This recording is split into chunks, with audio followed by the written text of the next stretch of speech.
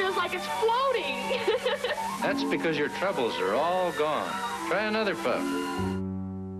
In the 19th century, marijuana was far from the recreational drug of a future time. By and large, its only use comes from patent medicines. Americans know little of smoking it as an intoxicant, a custom widespread in the East. That is until Abdul Hamid II, Sultan of Turkey, makes a very special birthday gift to the American people. 1876. A World's Exposition is held in Philadelphia to celebrate the 100th anniversary of the Declaration of Independence.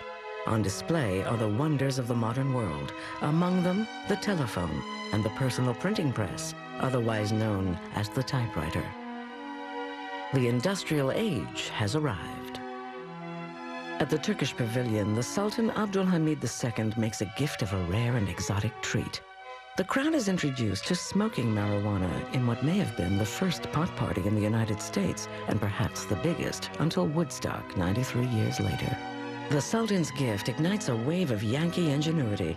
Seeing dollar signs in another idle pleasure, entrepreneurs opened Turkish smoking parlors in the north. Sometimes people would go to these places in great secrecy, sort of as a lark, and there'd be society matrons as well as prominent businessmen, and they would either smoke hashish or eat hashish-laced confections. At a time when the temperance movement is trying to ban alcohol and close saloons, smoking parlors could have been the alternative way to get high. But the parlors close. Liquor, not cannabis, continues to be the country's drug of choice until a constitutional amendment bans booze and America rediscovers marijuana. New Orleans, 1920. America's second largest port is America's #1 party city. In this brawling place, where blacks, French Cajun, Spanish, American, Europeans, and Chinese live, work, and play, a new music emerges out of the constant clash and commotion of culture. The music is jazz.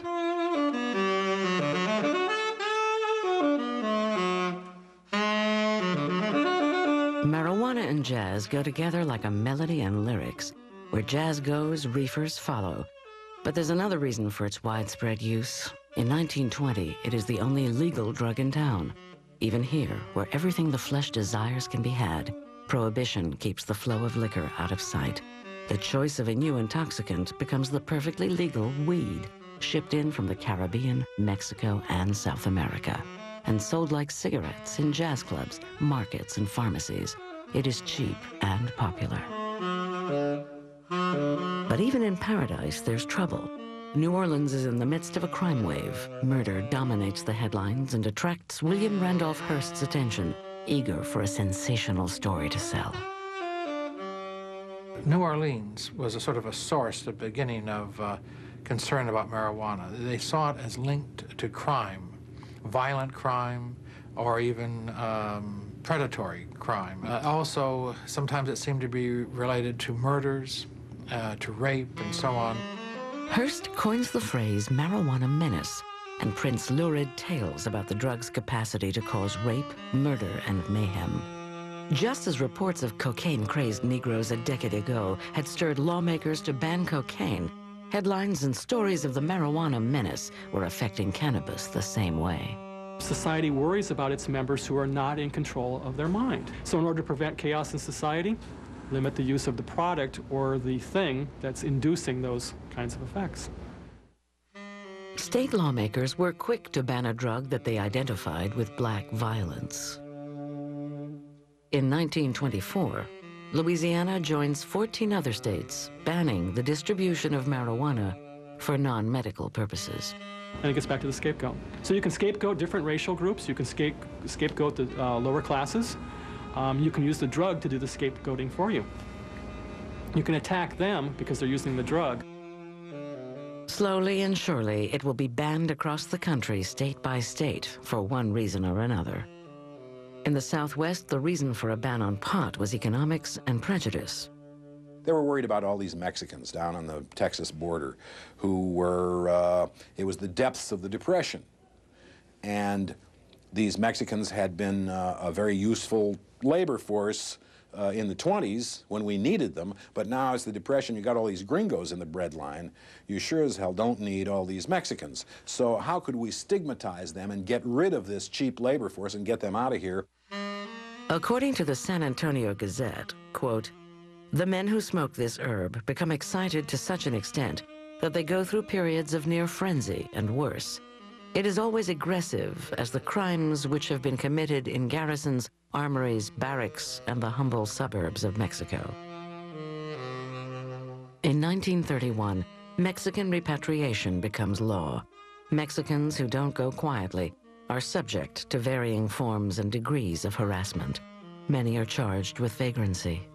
Others are arrested for violation of new state marijuana laws, laws that are often an excuse to drive Mexicans out of the country. So in Texas, for example, if you got caught with one joint, you could get sent to jail for life. In fact, there were campaigns in some of the states for the death penalty. And there are cases of people serving many, many, many years, decades, in jails for possession.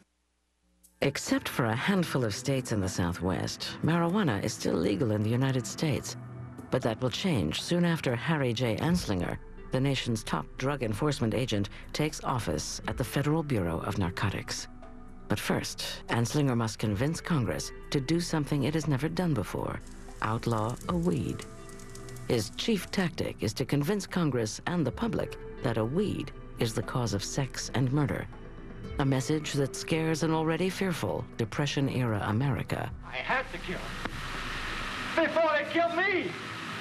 I had to kill him. Can't you understand? I had to kill him. They killed me unless I kill them. Can't you understand?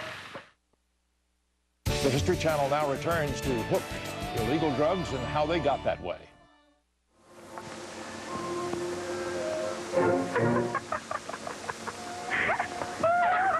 In 1930, the gaiety of marijuana collides with a nation in despair.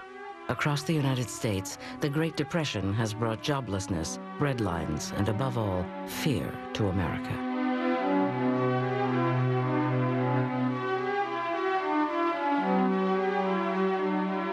Let me assert my firm belief that the only thing we have to fear is fear itself. But the nation's fear is not just economic. There are fears of crime and gangsters, unions and communists, immigrants, and even alcohol. Since 1920, alcohol has been banned by a constitutional amendment. But after 14 years, the law is repealed. The government now focuses on narcotics under a new federal bureau. The Federal Bureau of Narcotics was unprecedented in that it was the sole autonomous bureau charged with enforcing narcotics legislation.